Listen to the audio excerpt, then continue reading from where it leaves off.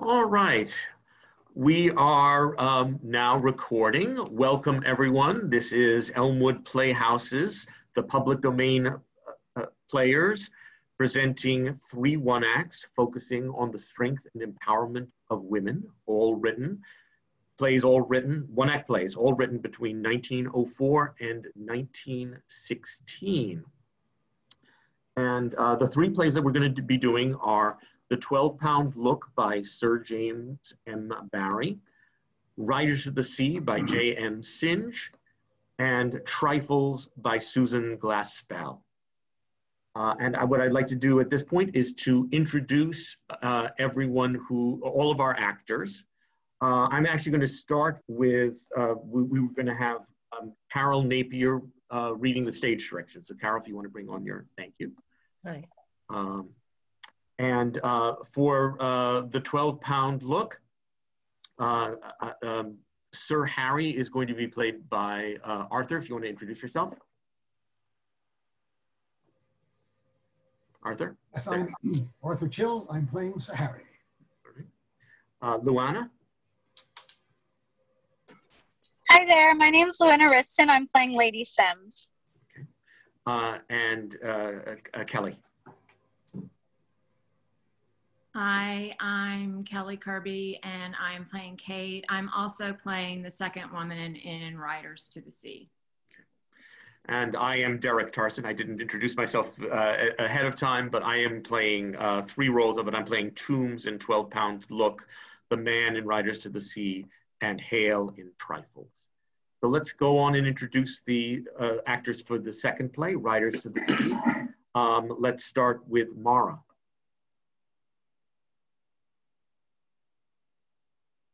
Hi, I'm Maurya Karg. I'm playing Maurya. And Nina? Hi, trying to get my screen up. Nina Lionetti, and I am reading Cathleen. Okay. And Alexa? Hello, I'm Alexa. I'll be playing Nora. Okay. And Steve? Hi, I'm Steve Bermack. I'll be playing Bartley. Okay. And then introducing the actors in Trifles. Let's start with Debbie. Hi, I'm Debbie Buchsbaum. I'm playing Mrs. Hale in Trifles, and I also play the first woman in Riders. And Misti? Hi, Misti Tindiglia, and I'm playing Mrs. Peters. Okay. Bruce? Hi, Bruce Pearl, playing George Henderson, the county attorney. And Larry? Hi, Larry Wilbur here. I am playing the sheriff. Okay. Thank you, everyone. All right, and so without further ado, I am going to share my screen here for this placard.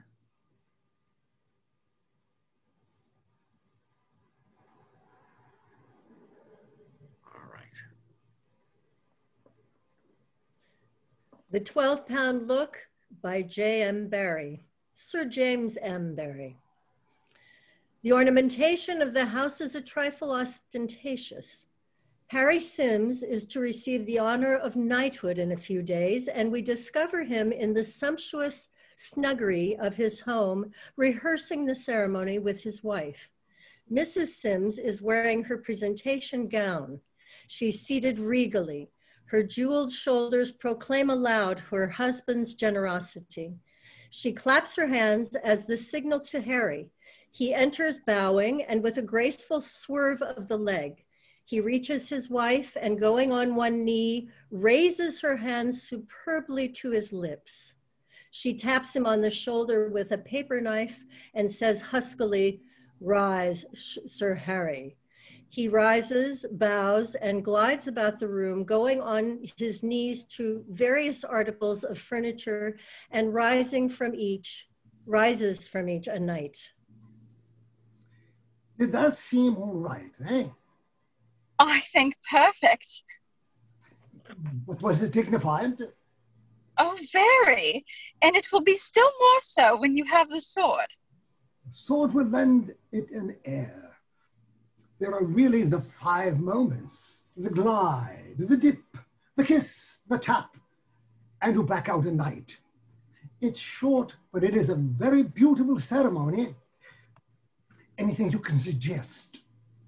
No, oh no.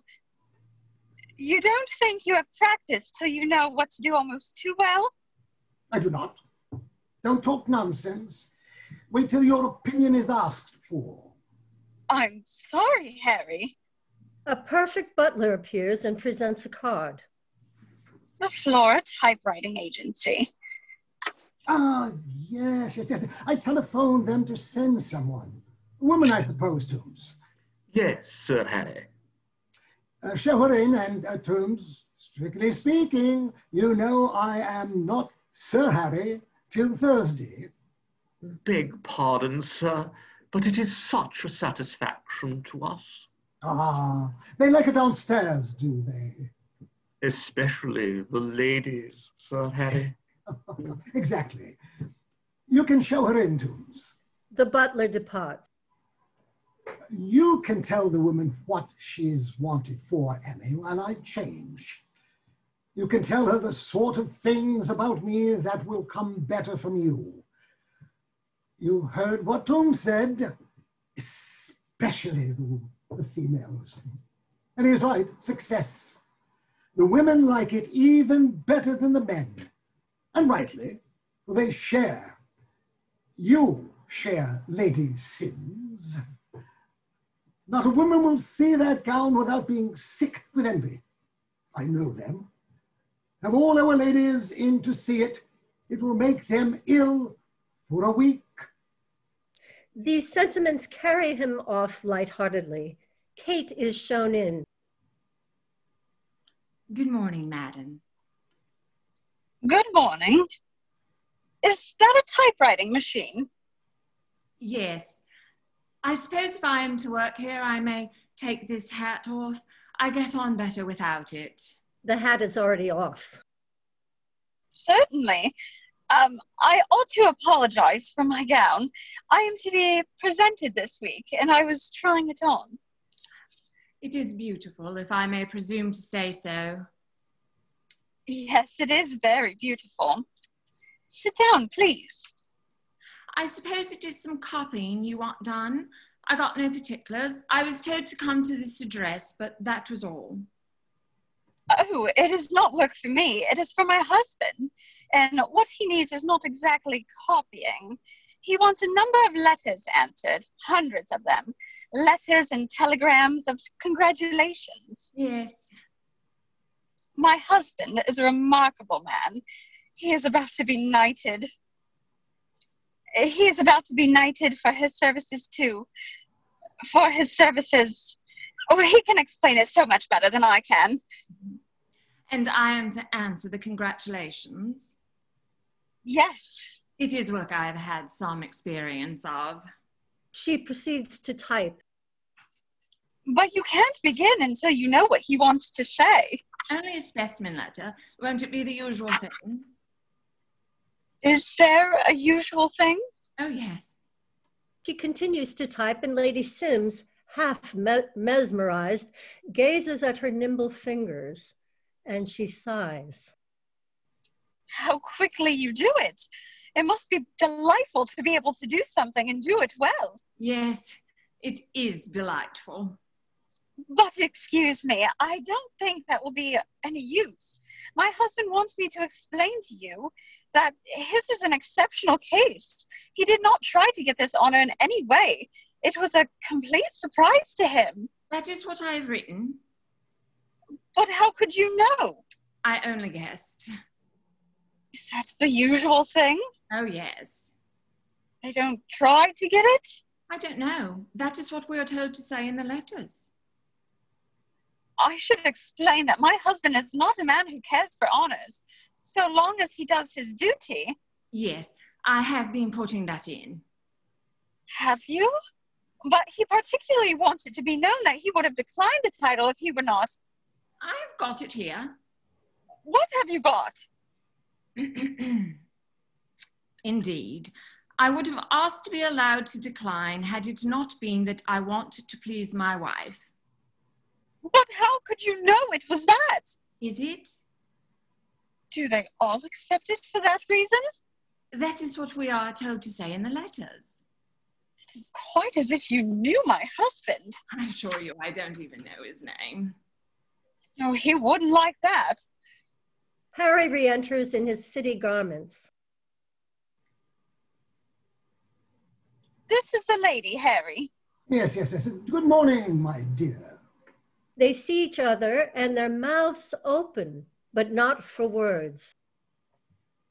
I have been trying to explain to her. What? Leave it to me, Annie. I'll attend to her. Lady Sims goes with a dread fear that somehow she has vexed him. You! Yes, it's funny. The shamelessness of your daring to come here. Believe me, it is not less a surprise to me than it is to you. I was sent here in the ordinary way of business. I was given only the number of the house. I was not told the name. The ordinary way of business. This is what you have fallen to. A typist. Think of it. And after going through worse straits, I'll be bound. Much worse straits. My congratulations. Thank you, Harry. Hey, what was that you called me, madam? Isn't it Harry? On my soul, I almost forget. It isn't Harry to you. My name is Sims, if you please. Yes, I had not forgotten that. It was my name too, you see. It was your name till you forfeited the right to bear it. Exactly. I was furious with you here, but on second thoughts, it pleases me. There's a grim justice in this. Tell me. Do you know what you were brought here to do? I have just been learning. You have been made a knight, and I was summoned to answer the messages of congratulation. That's it. You come on this day as my servant. I, who might have been Lady Sims. And you are her typist instead, and she has 4 men servants. Oh, I am glad you saw her in a presentation gown. I wonder if she would let me do her washing, Sir Harry? You can go. The mere thought that only a few flights of stairs separates such as you from my innocent children. You have children? 2. Such a nice number. Both boys. Successful in everything. Are they like you, Sir Harry? They are very like me. That's nice. Are you pleased to go? Hi-ho. What shall I say to my employer? That is no affair of mine. What will you say to Lady Sims? I flatter myself that whatever I say, Lady Sims would accept without comment. Still the same, Harry. What do you mean? Only that you have the old confidence in your profound knowledge of the sex. I suppose I know my wife. I suppose so. I was only remembering that you used to think you knew her in the days when I was the lady. Ah, well, goodbye, Sir Harry. Won't you ring and the 4 men servants will show me out? As you are here, there is something I want to get out of you. Tell me, who is the man? You never found out? I could never be sure. I thought that would worry you. It is plain that he soon left you. Very soon. As I could have told you. Who is he? It was 14 years ago and cannot matter to any of us now. Kate, tell me, who was he? Better not ask. I do ask. Tell me. It is kinder not to tell you.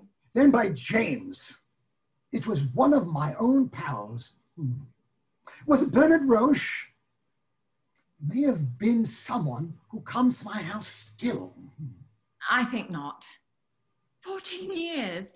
You found my letter that night when you went home? Yes. I propped it against the decanters. I thought you would be sure to see it there. It was a room not unlike this, and the furniture was arranged in the same attractive way.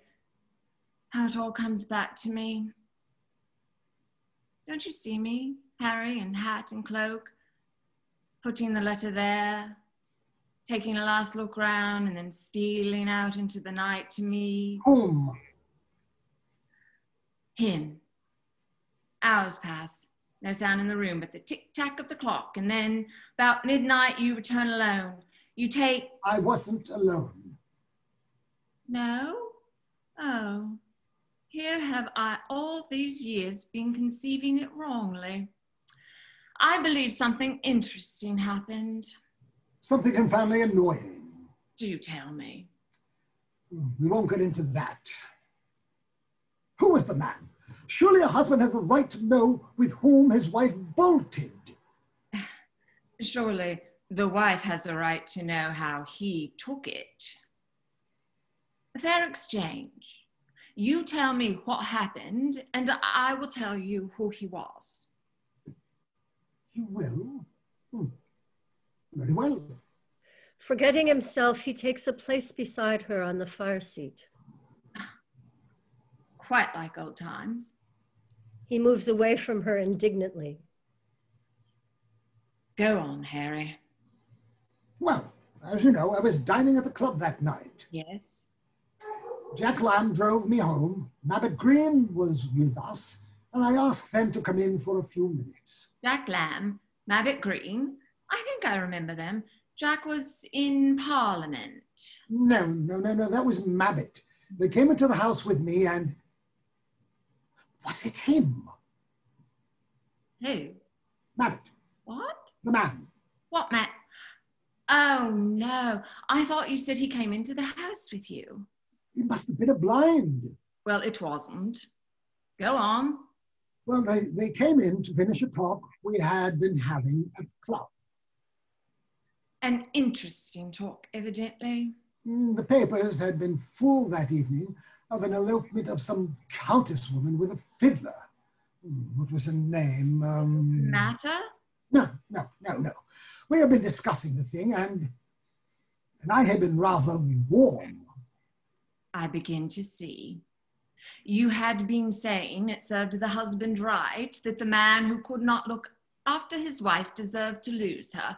It was one of your favorite subjects. Oh, Harry, say it was that. It may have been something like that. And all the time the letter was there, waiting, and none of you knew except the clock. Harry, it is sweet of you to tell me. I forget what I said precisely in the letter. So do I. But I have it still. Do let me see it again. You're welcome to it as a gift. The fateful letter is brought to light from a locked drawer. Yes, this is it, Harry. How you did crumble it. Oh, dear husband, I call you that for the last time. I am off. I am what you call making a bolt of it. I won't try to excuse myself nor to explain, for you would not accept the excuses nor understand the explanation. It will be a little shock to you, but only to your pride. What will astound you is that any woman could be such a fool as to leave such a man as you. I am taking nothing with me that belongs to you. May you be very happy. Your ungrateful Kate. P.S. You need not try to find out who he is. You will try, but you won't succeed.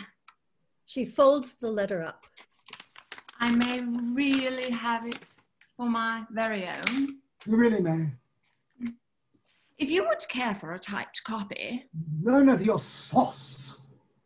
Kate puts the letter away. I can picture. Let them see it in the end. I can picture Jack Lamb eating it. penniless parson's daughter. That is all I was. We searched for the two of you high and low. Private detectives? They couldn't get on the track of you. No. But at last the courts let me serve the papers by advertisement on a man unknown, and I got my freedom. So I saw. And I married again, just as soon as ever I could. They say that is always a compliment to the first wife. I showed them. You soon let them see that if one woman was a fool, you still had the pick of the basket to choose from. By James, I did. But still you wondered who he was. I suspected everybody, even my pals. I felt like jumping at their throats and crying, "It's you." You had been so admirable to me. An instinct told you that I was sure to choose another of the same. I thought it can't be money, so it must be looks, some dolly face. He must have had something wonderful about him to make you willing to give up all that you had with me. Poor Harry. And it couldn't have been going on for long, for I would have noticed the change in you. Would you? I knew you so well. You amazing man. So, who was it? Out with it. You are determined to know? Your promise. You gave your word. If I must. I am sorry I promised. There was no one, Harry.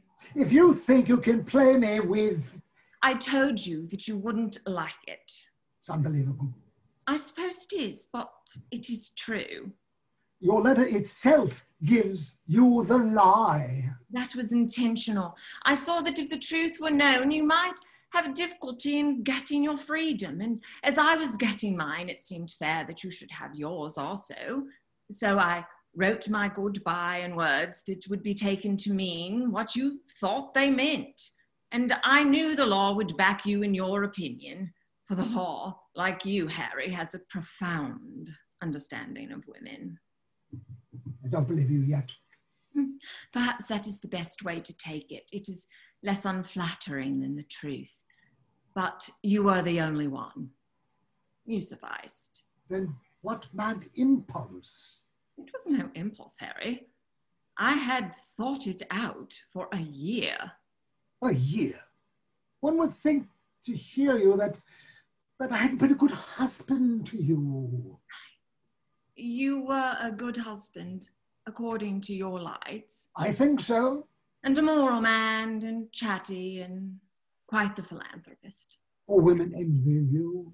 How you loved me to be envied. I swallowed you in luxury. That was it. What?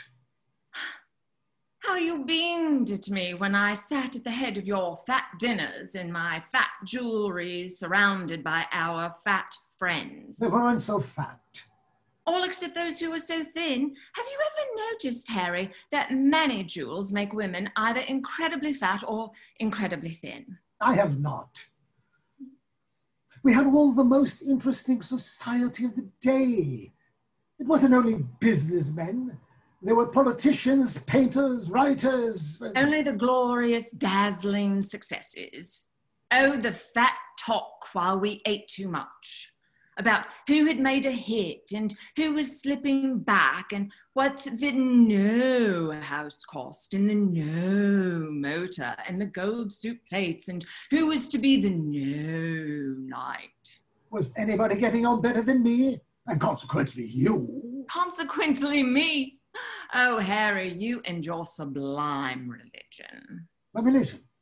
I never was one to talk about a religion, but... Who? Harry, you don't even know what your religion was and is and will be till the day until the day of your expensive funeral. One's religion is whatever he is most interested in, and yours is success. Ambition. It is the last infirmity of noble minds. Noble minds. You're not saying that you left because of my success. Yes, that was it. I couldn't endure it. If a failure had come now and then, but your success was suffocating me. the passionate craving. I had to be done with it to find myself among people who had not got on. There are plenty of them. There were none in our set. When they began to go downhill, they rolled out of our sight. I tell you, I am worth $250,000. That is what you are worth to yourself. I'll tell you what you are worth to me. Exactly £12. For I made up my mind that I could launch myself on the world alone if I first proved my mettle by earning £12. And as soon as I had earned it, I left you. £12? That is your value to a woman. If she can't make it, she has to stick to you. You valued me at more than that when you married me. I didn't know you then. If only you had been a man, Harry. A man? What do you mean by a man? Haven't you heard of them? They are something fine. And every woman is loath to admit to herself that her husband is not one. When she marries, even though she has been a very trivial person, there is in her some vague stirring toward a worthy life, as well as a fear of her capacity for evil. She knows her chance lies in him. If there's something good in him, what is good in her finds it, and they join forces against the baser parts. So I didn't give you up willingly, Harry. I invented all sorts of theories to explain you. Your hardness, I said it was a fine want of mawkishness. Your coarseness, I said it goes with strength. Your contempt for the weak, I called it virility. Your want of ideals was clear-sightedness. Your ignoble views of women, I tried to think them funny. Oh, I clung to you to save myself, but I had to let go. You had only the one quality, Harry, success. You had it so strong that it swallowed all the others. How did you earn that £12? It took me nearly 6 months, but I earned it fairly. She presses her hand on the typewriter. I learned this. I hired it and taught myself. I got some work through a friend, and with my first £12, I paid for my machine. Then I considered that I was free to go, and I went. All this going on in my house while you were living in the lap of luxury? My God, you were determined. By God, I was. How you must have hated me. Not a bit. After I saw that there was a way out, from that hour you amused me, Harry. I was even sorry for you, for I saw that you couldn't help yourself. Success is just a fatal gift. Oh, thank you. Yes. And some of your most successful friends knew it. One or two of them used to look very sad at times, as if they thought they might have come to something if they hadn't got on. The battered crew you live among now, what are they but folk who have tried to succeed and failed? That's it. They try, but they fail. And always will fail. Always. Poor souls, I say of them. Poor so, they say of me. It keeps us human. That is why I never tire of them. Bah! Kate, I tell you, I'll be worth $500,000 yet. I'm sure you will. You're getting stout, Harry. No, I'm not. What was the name of that fat old fellow who used to fall asleep at our dinner parties? If you mean Sir William Crackling? That was the man. Sir William was to me a perfect picture of the grand success. He got on so well that he was very, very stout. And when he sat on a chair, it was thus, as if he were holding his success together. That is what you are working for, Harry. You will have that and the $500,000 about the same time. Will you please to leave my house? Kate puts on her gloves. But don't let us part in anger. How do you think I am looking, Harry, compared to the dull, inert thing that used to roll round in your padded carriages? I forget what you were like. I'm very sure you never could have held a candle to the present Lady Synge. That is a picture of her, is it not? In her wedding gown. Painted by an R.A.? A knight? Yes. It is a very pretty face. Acknowledged to be a beauty everywhere. There's a merry look in the eyes and character in the chin. Noted for her wit. All her life before her when that was painted. It is a spiritual face too. Oh, Harry, you brute. Eh? What? That dear creature, capable of becoming a noble wife and mother. She is the spiritless woman of no account that I saw here a few minutes ago. I forgive you for myself, for I escaped. But that poor lost soul, oh, Harry, Harry. Oh, thank you. If ever there was a woman proud of her husband and happy in her married life, that woman is Lady Synge. I wonder. Then you need to not wonder. If I was a husband, it is my advice to all of them, I would often watch my wife quietly to see whether the 12-pound look was not coming into her eyes. 2 boys, did you say? What is that of you? Both like you? I was only thinking that somewhere there are 2 little girls who, when they grow up, the dear pretty girls who are all meant for the men that don't get on. Well, goodbye, Sir Harry. Say first that you're sorry. For what? That you left me. Say you regret it bitterly. You know you do. You have spoiled the day for me. I am sorry for that, but it is only a pinprick, Harry. I suppose it is a little jarring in the moment of your triumph to find that there is one old friend who does not think you a success, but you will soon forget it. Who cares what a typist thinks? Nobody. A typist at 18 shillings a week. Not a bit of it, Harry. I double that. Magnificent. Oh. There is a timid knock at the door. May I come in? It is Lady Synge. I won't tell. She is afraid to come into her husband's room without knocking. She is not. Come in, dearest. Lady Sim enters carrying the sword. Harry, the sword has come. Oh, all right. But I thought you were so eager to practice with it. Put it down. Lady Sims lays the sword aside.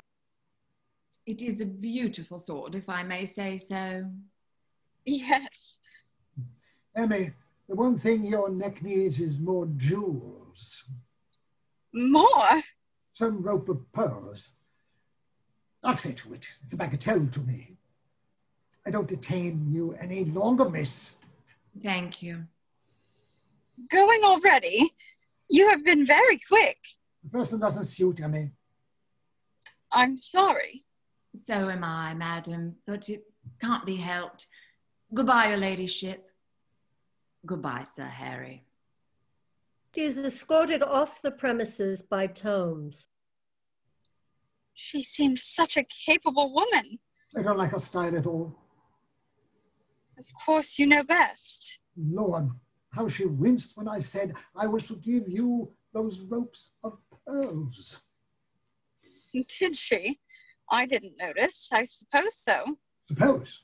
Well, surely I know enough about women to know that. Yes, oh yes. Emmy, I know you well, don't I? I can read you like a book, eh?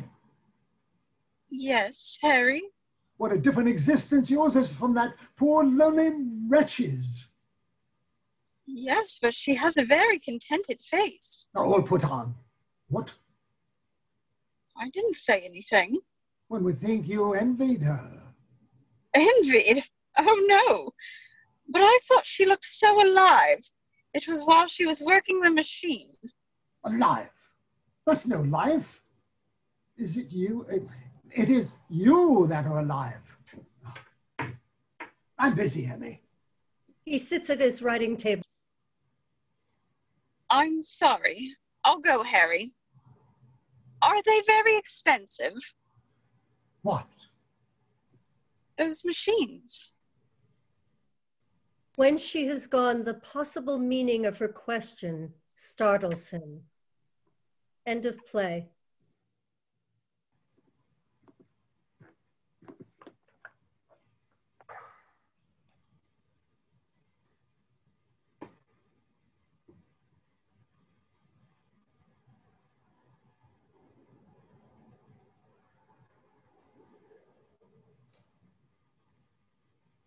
Riders to the Sea, a play in one act by J.M Synge.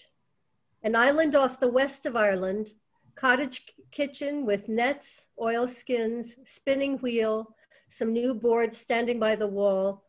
Cathleen finishes kneading cake and puts it down in the pot oven by the fire, then wipes her hands and begins to spin at the wheel. Nora, a young girl, puts her head in at the door. Where is she? She's lying down, God help her, and maybe sleeping if she's able. Nora comes in softly and takes a bundle from under her shawl. What is it you have? The young priest is after bringing them. It's a shirt and a plain stocking were got off a drowned man in Donegal. Kathleen stops her wheel with a sudden movement and leans out to listen. We're to find out if it's Michael's they are. Sometime herself will be looking out by the sea. How would they be Michael's, Nora? How would he go the length of that way to the far north? The young priest, he says he's known the like of it. If it's Michael's they are, says he, you can tell herself he's got a clean burial by the grace of God. And if they're not his, let no one say a word about them, for she'll be getting her death, says he, with crying and lamenting. The door which Nora half closed is blown open by a gust of wind.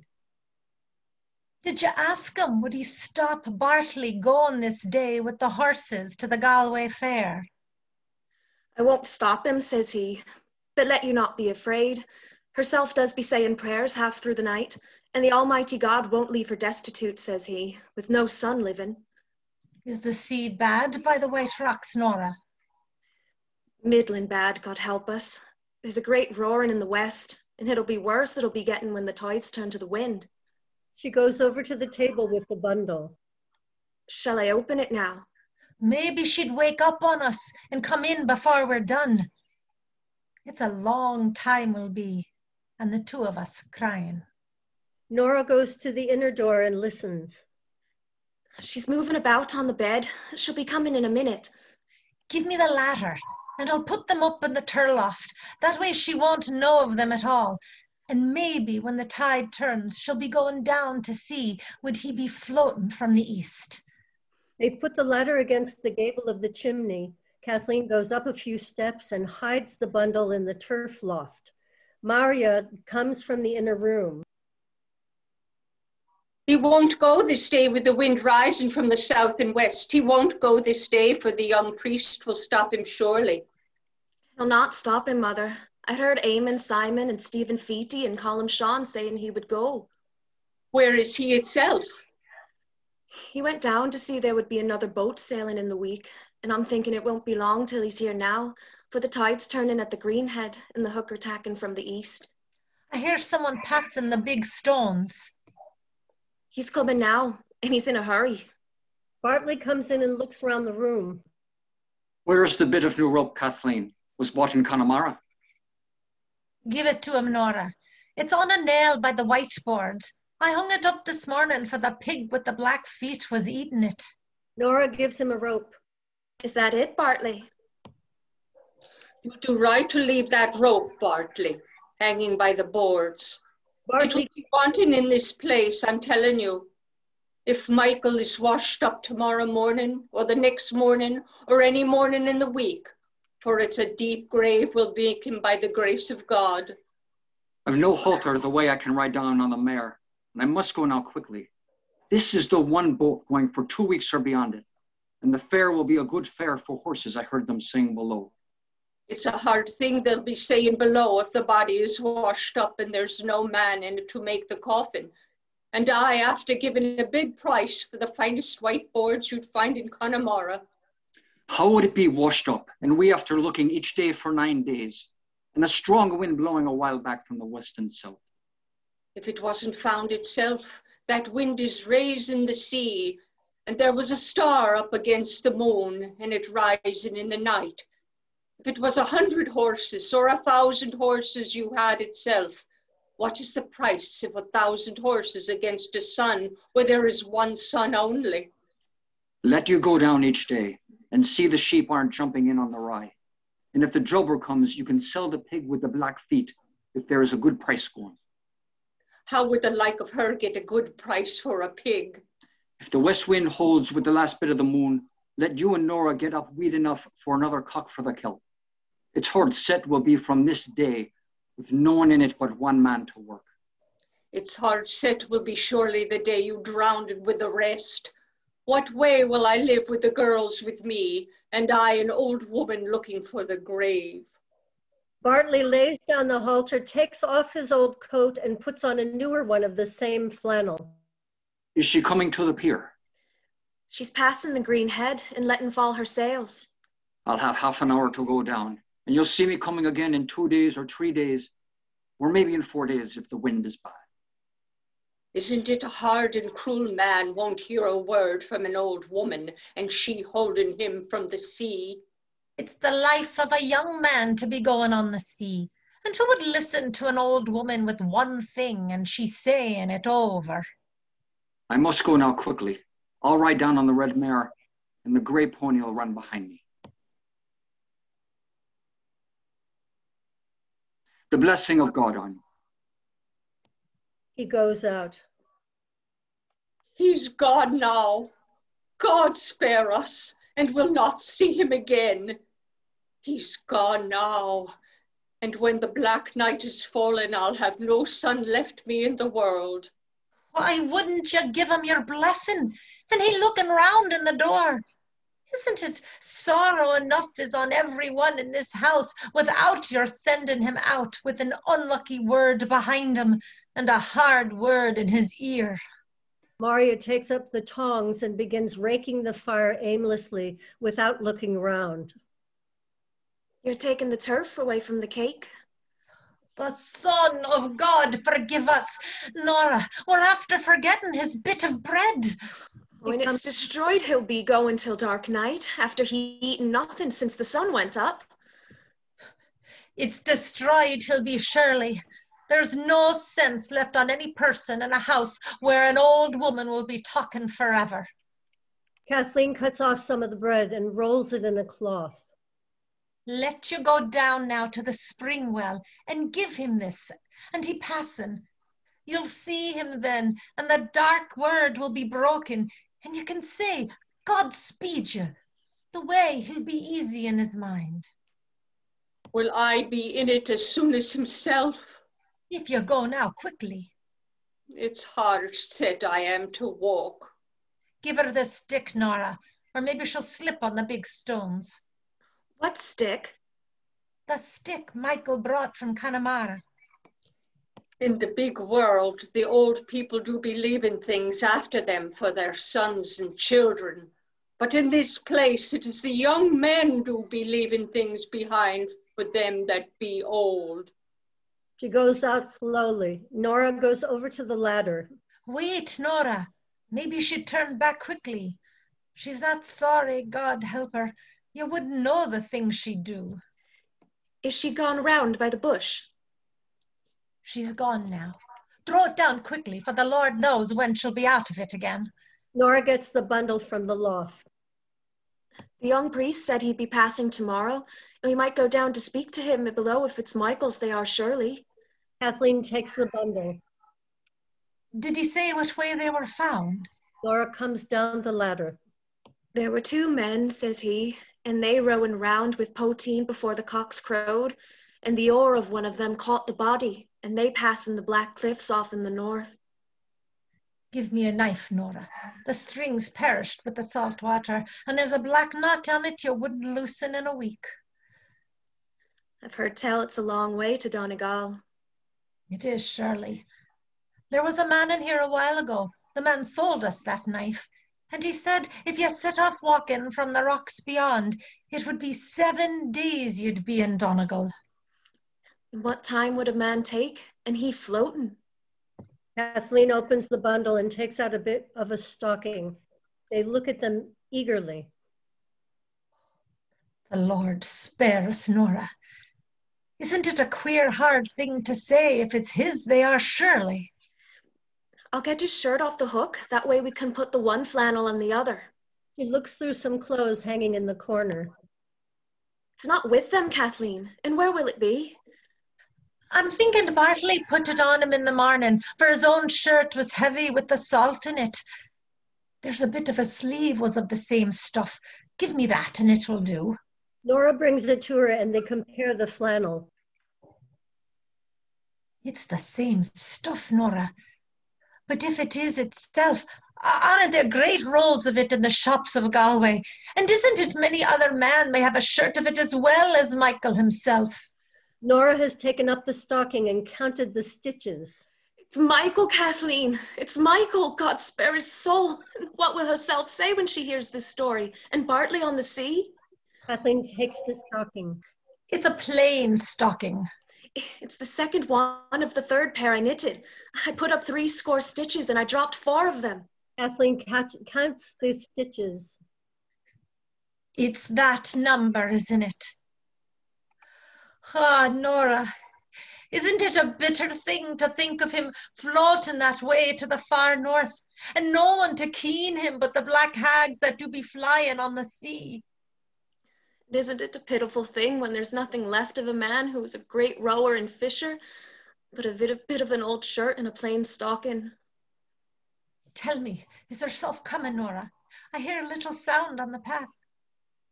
She is, Kathleen. She's coming up to the door.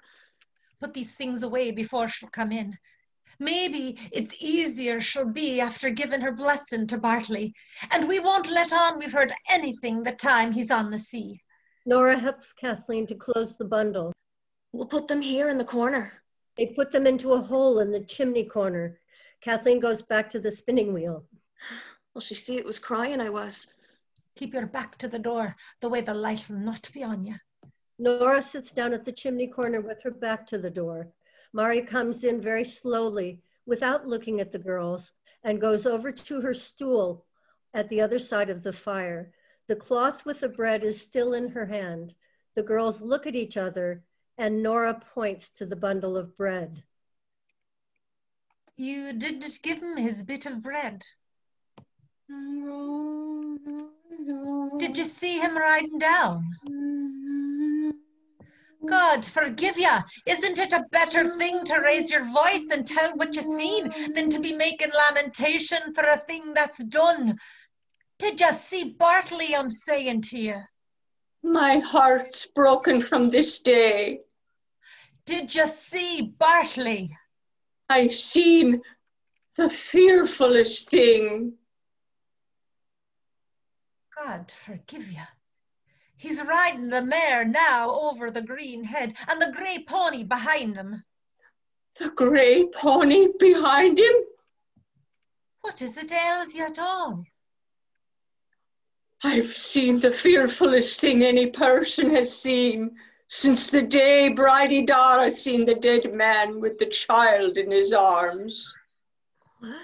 They crouch down in front of the old woman at the fire. Tell us what it is you've seen. I went down to the spring well, and I stood there saying a prayer to myself. Then Bartley came along, and he riding on the red mare with the grey pony behind him. The Son of God, spare us, Nora. What is it you seen? I seen Michael himself. You did not, Mother. It wasn't Michael you seen, for his body is after being found in the far north, and he's got a clean burial by the grace of God. I'm seeing him this day, and he riding and galloping. Bartley came first on the red mare, and I tried to say, God speed you, but something choked the words in my throat. He went by quickly, and the blessing of God on you, says he. And I could say nothing. I looked up then, and I crying at the great pony, and there was Michael upon it, with fine clothes on him and new shoes on his feet. It's destroyed we are from this day. It's destroyed, surely. Didn't the young priest say the Almighty God wouldn't leave her destitute with no son living? It's a little the like of him knows the sea. Bartley will be lost now, and let you call on Eamon and make me a good coffin out of the white boards, for I won't live after them.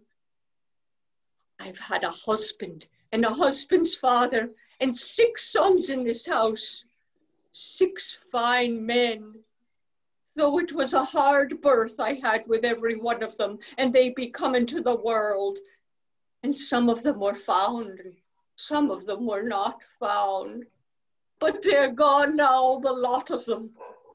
There was Stephen and Sean, were lost in the great wind, and found over in the Bay of Gregory of the Golden Mouth, and carried up the 2 of them in one plank, and in by that door. The girls start as if they heard something through the door that is half open behind them. Did you hear that, Kathleen? Did you hear a noise in the northeast? There's someone after crying out by the seashore. It was Seamus and his father, and his own father again, were lost in the dark night, and not a stick or sign was seen of them when the sun went up. There was Patch, after was drowned out of a corrag that turned over. I was sitting there with Bartley, and he and baby, lying on my 2 knees, and I seen 2 women, and 3 women, and 4 women coming in, and they crossing themselves and not saying a word. I looked out then, and there were men coming after them, and they holding a thing in the half of a red sail, and the water dripping out of it. It was a dry day, Nora, and leaving a track to the door. She pauses again with her hands stretched out towards the door. It opens softly, and old women begin to come in, crossing themselves on the threshold and kneeling down in front of the stage with red petticoats over their heads. Is it Patch or Michael, or what is it at all? Michael is after being found in the far north. And when he is found there, how could he be here in this place? There does be a power of young men floating round in the sea, and what way would they know if it was Michael they had, or another man like him? For when a man is 9 days in the sea, and the wind blowing, it's hard set his own mother would be to say what man was it. It's Michael, God spare him, for they're after sending us a bit of his clothes from the far north. She reaches out and hands Maurya the clothes that belong to Michael. Maurya stands up slowly and takes them into her hands. Nora looks out. They're carrying a thing among them, and there's water dripping out of it and leaving a track by the big stones. Is it Bartley it is? It is surely. God rest his soul. 2 younger women come in and pull out the table. Then men carry in the body of Bartley, laid on a plank with a bit of sail over it, and lay it on the table. What way was he drowned? The grey pony knocked him into the sea, and he was washed out where there is great surf on the white rocks. Maurya has gone over and knelt down at the head of the table. The women are keening softly and swaying themselves with a slow movement. Kathleen and Nora kneel at the other end of the table. The men kneel near the door. They're all gone now, and there isn't anything more the sea can do to me. I'll have no call now to be up crying and praying when the wind breaks from the south, and you can hear the surf is in the east and the surf is in the west, making a great stir with the 2 noises, and they hitting one on the other. I'll have no call now to be going down and getting holy water in the dark nights after sound, and I won't care what way the wind, the sea is when the other women will be keening. Give me the holy water, Nora. There's a small sup still on the dresser. Nora gives it to her. Maurya drops Michael's clothes across Bartley's feet and sprinkles the holy water over him. It isn't that I haven't prayed for you, Bartley, to the Almighty God. It isn't that I haven't said prayers in the dark night till you wouldn't know what I'll be saying. But it's a great rest I'll have now, and it's time surely. It's a great rest I'll have now, and great sleeping in the long nights after sound, if it's only a bit of wet flour we do have to eat, and maybe a fish that would be stinking. She kneels down again, crossing herself and saying prayers under her breath. Maybe yourself and Eamon would make a coffin when the sun rises. We have fine white boards herself bought, God help her, thinking Michael would be found. And I have a new cake you can eat while you'll be working. Are there nails with them? They are not, Colm. We didn't think of the nails. It's a great wonder she wouldn't think of the nails and all the coffins she's seen made already. It's getting old, she is, and broken. Maurya stands up again very slowly and spreads out the pieces of Michael's clothes beside the body, sprinkling them with the last of the holy water. She's quiet now and easy, but the day Michael was drowned, you could hear her crying out from this to the spring well. It's fonder she was of Michael, and would anyone have thought that? An old woman will soon be tired with anything she will do. And isn't it 9 days herself is after crying and keening and making great sorrow in the house? They're all together this time, and the end is come. May the Almighty God have mercy on Bartley's soul, and on Michael's soul, and on the souls of Seamus and Patch and Stephen and Sean. And may he have mercy on my soul, Nora, and on the soul of everyone is left living in the world. She pauses, and the keen rises a little more loudly from the women, then sinks away. Michael has a clean burial in the far north by the grace of the Almighty God. Bartley will have a fine coffin out of the white boards and a deep grave, surely. What more can we want than that? No man at all can be living forever, and we must be satisfied. She kneels down again, and the curtain falls slowly.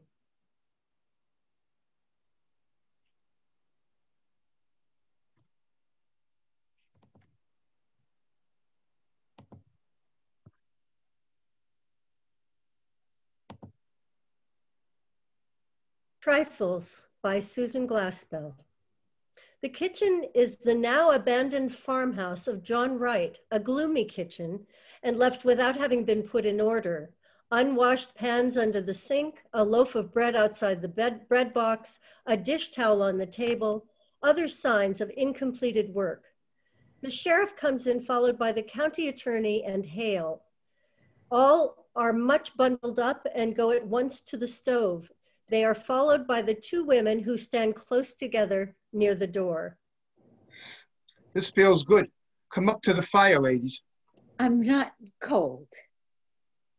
Now, Mr. Hale, before we move things about, you explain to Mr. Henderson just what you saw when you came here yesterday morning. By the way, has anything been moved, or are things just as you left them yesterday? It's just the same. When it dropped below zero last night, I thought I'd better send Frank out this morning to make a fire for us.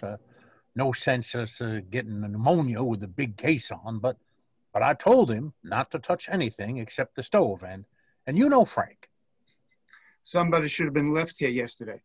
Oh, yesterday? When I had to send Frank to Morris Center for that man who went crazy. I want you to know I had my hands full yesterday. I knew you could get back from Omaha by today, and as long as I went over everything here myself. Well, Mr. Hale, just tell us what happened when you came here yesterday morning. Harry and I had started out to town with a load of potatoes. we came along the road from my place, and as I got here, I said, I'm going to see if I can't get John Wright to go in with me on a party telephone. I spoke to Wright about it once before, and he put me off, saying folks talk too much anyway, and all he asked was peace and quiet. I guess you know how much he talked himself, but I thought maybe if I went to the house and talked about it before his wife, so I said to Harry, I didn't know what his wife wanted made much difference to John. Let's talk about that later, Mr. Hale. I do want to talk about that, but tell me now just what happened when you got to the house. I didn't hear or see anything. I knocked at the door, and still it was all quiet inside.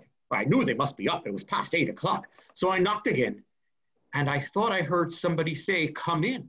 I wasn't sure. I'm not sure yet, but I opened the door, this door, and there in the rocker sat Mrs. White. What was she doing? She was rocking back and forth. She had her apron in her hand and was kind of pleating it. And how did she look? Well, she looked queer. How do you mean queer? Well, as if she didn't know what she was going to do next and kind of done up. How did you seem to feel about your coming? Why, I don't think she minded one way or the other. She didn't pay much attention. I said, how do? Mrs. Wright, it's cold, ain't it? She said, is it? And went on kind of pleating at her apron. Well, I was surprised. She didn't ask me to come up to the stove or to sit down, but just sat there, not even looking at me. So I said, I want to see John. And then she laughed. I guess you'd call it a laugh. I thought of Harry and the team outside, so I said a little sharp, can't I see John? No, she says, kind of dull, like. Ain't he home, says I? Yes, says she, he's home. Then why can't I see him? I asked her out of patience. 'Cause he's dead, says she. Dead, says I? She just nodded her head, not getting a bit excited, but rocking back and forth. Why, where is he, says I, not knowing what to say. She just pointed upstairs like that. I got up with the idea of going up there. I walked from there to here, and then I says, why, what did he die of? He died of a rope round his neck, says she. And she just went on pleating at her apron. Well, I went out and called Harry. I thought I might need help. We went upstairs. There he was, lying on the bed. I think I'd rather have you go into that upstairs. We could point it all out. Now, just go on with the rest of the story. My first thought was to get that rope off. It looked... But Harry, he went up to him and he said, no, he's dead all right, and we better not touch anything. So we went back downstairs, and she was still sitting the same way. Has anybody been notified, I asked? No, she said, says she, unconcerned. Who did this, Mrs. Wright, said Harry. He said it businesslike, and she stopped pleating of her apron. I don't know, she says. You don't know, says Harry. No, says she. Weren't you sleeping in the bed with him, says Harry. Yes, says she, but I was on the inside. Somebody slipped a rope round his neck and strangled him, and you didn't wake up, says Harry. I didn't wake up, she said after him. We must have looked as if we didn't see how that could be, for after a minute she said, I sleep sound. Harry was going to ask her more questions, but I said maybe we ought to let her tell her story first to the coroner or the sheriff. So Harry went fast as he could to River's place where there's a telephone. And what did Mrs. Wright do when she knew that you're going for the coroner? He moved from that chair to this one over here and just sat there with her hands held together and looking down. I got a feeling that I ought to make some conversation, so I said I'd come in to see if John wanted to put in a telephone. And at that, she started to laugh and she stopped and looked at me scared. I don't know, maybe it wasn't scared. I wouldn't like to say what it was. But soon Harry got back, and then Dr. Lloyd came, and you and Mr. Peter. So I guess that's all I know that you don't. I guess we'll go upstairs first and then out to the barn and around there. You're convinced that there was nothing important here, nothing that would point to any motive. Nothing here but kitchen things. The county attorney, after again looking around the kitchen, opens the door of a cupboard closet He gets up on a chair and looks on a shelf, pulls his hand away, sticky. Here's a nice mess. Oh, her fruit. Did it freeze? She worried about that when it turned so cold. She said the fire'd go out and her jars would break. Can you beat the women? Held for murder and worrying about her preserves. I guess before we're through, she'll have something more that's serious than preserves to worry about. Well, women are used to worrying over trifles. And yet for all their worries, what we do without the ladies? Goes to the sink, takes a dipper full of water from the pail and pouring it into a basin, washes his hands, starts to wipe them on the roller towel, turns it for a cleaner place. Dirty towels. Kicks his foot against the pans under the sink. Not much of a housekeeper, would you say, ladies? There's a great deal of work to be done on a farm. To be sure, and yet I know there are some Dixon County farmhouses which do not have such roller towels. Well, those towels get dirty awful quick. Men's hands aren't always as clean as they might be. Ah, loyal to your sex, I see. But you and Mrs. Wright were neighbors. I suppose you were friends too. Oh, I've not seen much of her of late years. I've not been to this house in, it's more than a year. And why was that? You didn't like her? Oh, I liked her well enough. Farmers' wives have their hands full, Mr. Henderson. And then... Yes? It never seemed a very cheerful place.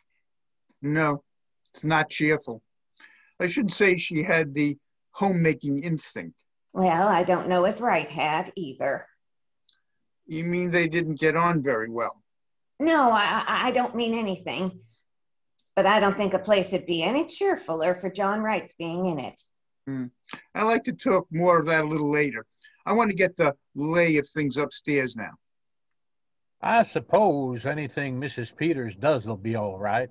She was in to take some clothing for her, and a few little things. We left in such a hurry yesterday. Yes, but I'd like to see what you take, Mrs. Peters, and keep an eye out for anything that might be of use to us. Yes, Mr. Henderson. The women listen to the men's steps on the stairs, then look about the kitchen. Oh, I'd hate to have men coming into my kitchen, snooping around and criticizing. She arranges the pans under sink, which the lawyer had shoved out of place. Oh, of course, it's no more than their duty. Well, duty's all right, but I guess that deputy sheriff that came out to make the fire might have got a little of this on. She gives the roller towel a pull. Wish I'd thought of that sooner. Seemed mean to talk about her for not having things slicked up when she had to come away in such a hurry. Mrs. Peters lifts one end of a towel that covers a pan. She had bread set. Mrs. Hale looks a loaf of bread beside the bread box at the other side of the room and moves slowly toward it. Oh, she was going to put this in there. He picks up loaf, then abruptly drops it. Oh, it's a shame about her fruit. I wonder if it's all gone. She gets up on the chair and looks.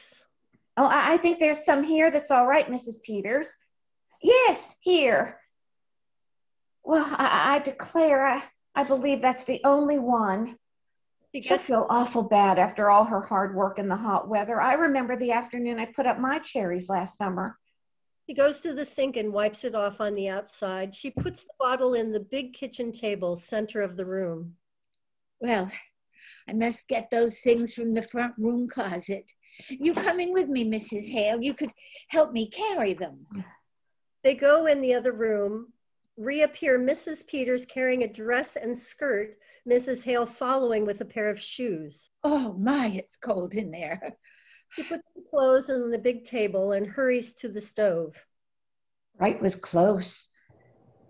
I think maybe that's why she kept so much to herself. She didn't even belong to the ladies' aid. I suppose she felt she couldn't do her part, and then you don't enjoy doing things when you feel shabby. She used to wear pretty clothes and be lively when she was Minnie Foster, one of the town girls singing in the choir. But that was 30 years ago. This all you was to take in? She said she wanted an apron. Funny thing to want, for there isn't much to get you dirty in jail, goodness knows. But I suppose just to make her feel more natural. She said they was in the top drawer in the cupboard. Oh, yes, here. And then her little shawl that's always behind the door. He opens stair door and looks. Yes, here it is. He quickly shuts door leading upstairs. Mrs. Peters? Yes, Mrs. Hale. Do you think she did it? Oh, I don't know. Well, I don't think she did. Asking for an apron and her little shawl, worrying about her fruit. Footsteps are heard in the room above. Mr. Peters says it looks bad for her. Mr. Henderson is awful sarcastic in his speech, and he'll make fun of her, saying she didn't wake up. Well, I guess John Wright didn't wake up when they were slipping that rope under his neck. No, it's strange. It must have been done awful crafty and still. They say it was such a funny way to kill a man, rigging it all up like that. That's just what Mr. Hale said. There was a gun in the house. That's what he can't understand. Mr. Henderson said coming out that was needed. What was needed for the case was a motive, something to show anger or sudden feeling. Well, I don't see any signs of anger around here. He puts her hand on the dish towel, which lies on the table, stands looking down at table, one half of which is clean, the other half messy. It's wiped to here. Makes a move as if to finish work, then turns and looks at the loaf of bread outside the bread box. Drops towel. Wonder how they're finding things upstairs. I hope she had it a little more read up there. You know, it seems kind of sneaking, locking her up in town and then coming out here and trying to get her own house to turn against her. But Mrs. Hale, the law is the law. I suppose it is. Oh, better loosen up your things, Mrs. Peters. You won't feel them when you go out. Mrs. Peters stands looking at the underpart of the small corner table. She was piecing a quilt. She brings the large sewing basket and they look at the bright pieces. Oh, it's log cabin pattern. Pretty, isn't it? I wonder if she was going to quilt it or just knot it. They wonder if she was going to quilt it or just knot it. Frank's fire didn't do much up there, didn't it? Well, let's go out to the barn and get that cleared up. The men go outside. I don't know if there's anything so strange or taking up our time with little things while we're waiting for them to get the evidence. She sits I down. don't see if it's anything to laugh about. Of course, they've got awful important things on their minds. He pulls up a chair and joins Mrs. Hale at the table. Mrs. Peters, look at this one. Here, this is the one she was working on, and look at the sewing. All the rest of it has been nice and even, and look at this. It's all over the place. Why, it looks as if she didn't know what she was about. They look at each other, then start to glance back at the door. After an instant, Mrs. Hale has pulled it in a knot and ripped the sewing. Oh, what are you doing, Mrs. Hale? Just pulling out a stitch or two that's not sewed very good. Bad sewing always makes me fidgety. Well, I don't think we ought to touch things. I'll just finish up this end. Mrs. Peters? Yes, Mrs. Hale. What do you suppose she was so nervous about? Oh, I don't know. I don't know. And she was nervous. I sometimes sew awful queer when I'm just tired. Oh. Well, I must get these things wrapped up. They may be through sooner than we think. I wonder where I can find a piece of paper and string. Oh, in that cupboard, maybe? Why, here's a bird cage. Did she have a bird, Mrs. Hale? Oh, I don't know whether she did or not. I've not been here for so long. There was a man around last year selling canaries cheap, but I don't know if she took one. Maybe she did. She used to sing real pretty herself. Seems funny to think of a bird here, but she must have had one, or why would she have a cage? I wonder what happened to it. I suppose maybe the cat got it. Oh, no, she didn't have a cat. She's got that feeling some people have about cats, being afraid of them. My cat got in her room and she was real upset and asked me to take it out. Oh, my sister Bessie was like that. Queer, ain't it? Why, look at this door. It's broke. One hinge is pulled apart. Oh, looks as if someone must have been rough with it. Why, yes. Brings the cage forward and puts it on the table. I wish if they're going to find any evidence, they'd be about it. I don't like this place. But I'm awful glad you came with me, Mrs. Hale. It would be lonesome for me sitting here alone. No, it would, wouldn't it?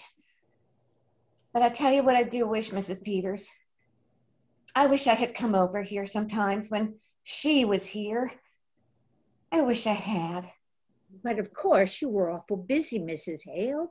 Your house and your children. I could have come.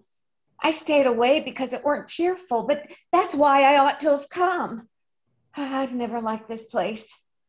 Maybe because it's down in a hollow and you don't see it from the road. I don't know what it is, but it's a lonesome place and always was. I wish I'd come over to see Minnie Foster sometimes. I can see now. Now, you mustn't reproach yourself, Mrs. Hale. Somehow we just don't see how it is with other folks until something comes up. Not having children makes less work, but it makes a quiet house. And ride out to work all day and no company when he did come in. Did you know John Wright, Mrs. Peters? Oh, not to know him. I've seen him in town. They say he was a good man. Yes, good. He didn't drink and kept his word as well as most, I guess, and paid his debts. But he was a hard man, Mrs. Peters. Oh, just to pass the time of day with him like a raw wind that gets into the bone. I should think she'd have wanted a bird. What do you suppose went with it? I don't know, unless it got sick and died. She reaches over and swings the broken door, swings it again. Both women watch it. You weren't raised around here, were you? You didn't know her? Not till they brought her yesterday. Come to think of it, she was kind of like a bird herself. Real sweet and pretty and the kind of timid and fluttery. How she did change. Tell you what, Mrs. Peters, why don't you take the quilt in with you? It might take up her mind. I think that's a real nice idea, Mrs. Hale. There couldn't possibly be any objections to it, could there? No. Now, just what would I take? I wonder if her patches are in here and her things. They look in the sewing basket. Oh, here's some red. Oh, I expect this has got some sewing things in it. Oh, what a pretty box. Looks like it's something someone would give you. Maybe her scissors are in here. Why, Mrs. Peters, there's something wrapped up in this piece of silk. This isn't her scissors. Oh, Mrs. Peters, it's the bird. But Mrs. Peters, look at it. Its neck. Look at its neck. It's all other side too. Somebody wrung its neck. Their eyes meet. A look of growing comprehension, of horror. Steps are heard outside. Mrs. Hale slips the box under quilt pieces and sinks into her chair. The sheriff and county attorney enter. Mrs. Peters rises. Well, ladies, have you decided whether she was going to quilt it or knot it? We think she was going to knot it. Well, that's interesting, I'm sure. Has the bird flown? Mrs. Hale puts more quilt pieces over the box. We think the cat got it. Is there a cat? Well, not now. They're superstitious, you know. They leave. No sign of it at all, anyone having come from the outside. Their own rope. Now let's go up again and go over it piece by piece. There'd have to have been someone who knew just the... They go upstairs. Mrs. Peters sits down. The two women sit there not looking at one another, but as if peering into something and at the same time holding back. She liked the bird. She was going to bury it in that pretty box. When I was a girl, my kitten, there was a boy took a hatchet and before my eyes and before I could get there, if they hadn't held me back, I would have hurt him. I wonder how it would seem never to have had any children around. No, Wright wouldn't like the bird, the thing that sang. She used to sing. He killed that too. We don't know who killed the bird. I knew John Wright. It was an awful thing was done in this house that night, Mrs. Hale. Killing a man while he slept, slipping a rope around his neck that choked his life out of him. His neck choked the life out of him. Her head comes out and rests on the bird cage. We don't know who killed him. We don't know. If there'd been years and years of nothing, and then a bird to sing to you, it would be awful still after the bird was still. I know what stillness is. When we homesteaded in Dakota and my first baby died after he was 2 years old and me with no other then. How soon do you suppose they'll be through looking for the evidence? I know what stillness is. I wish you'd seen The Minnie. law has got to punish crime, Mrs. Hale. I wish you'd seen Minnie Foster when she wore a white dress with blue ribbons and stood up there in the choir and sang. Oh, I wish I had come over here once in a while. That was a crime. That was a crime. Who's going to punish that? We mustn't take on Mrs. Hale. I might have known she needed help. I know how things can be for women. I tell you, it's queer, Mrs. Peters. We live close together and we live far apart. We all go through the same things. It's just a different kind of the same thing. Brushes her eyes. She notices the bottle of fruit, reaches out for it. If I was you, I wouldn't tell her fruit was gone. Tell her it ain't. Tell her it's all right. Take this in to prove it to her. She may never know whether it was broke or not.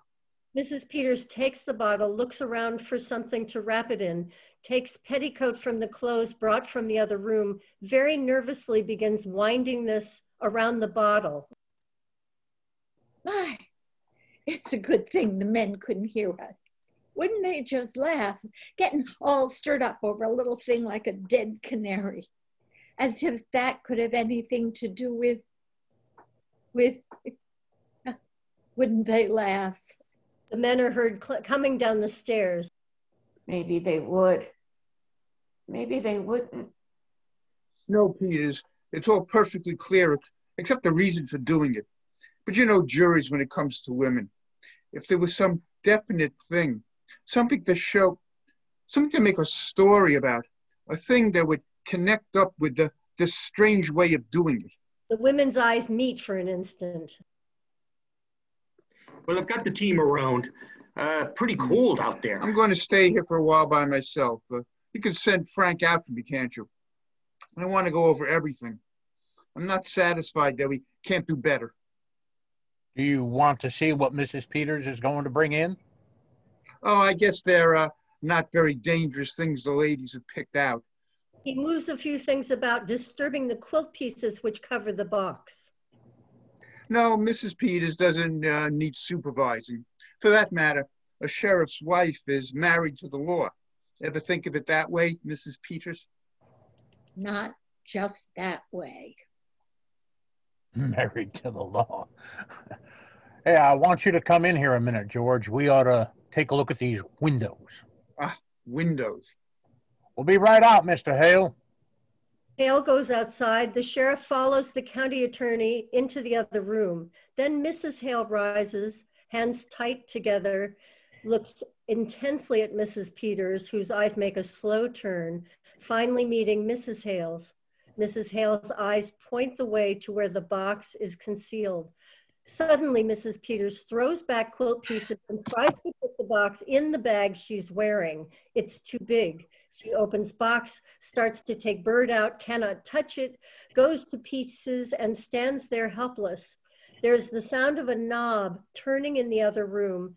Mrs. Hale snatches the box and puts it in the pocket of her big coat. The county attorney and sheriff enter. Well, Henry, at least we found out that she was not going to quilt it. She was going to, what do you call it, ladies? We call it not it, Mr. Henderson. Curtain.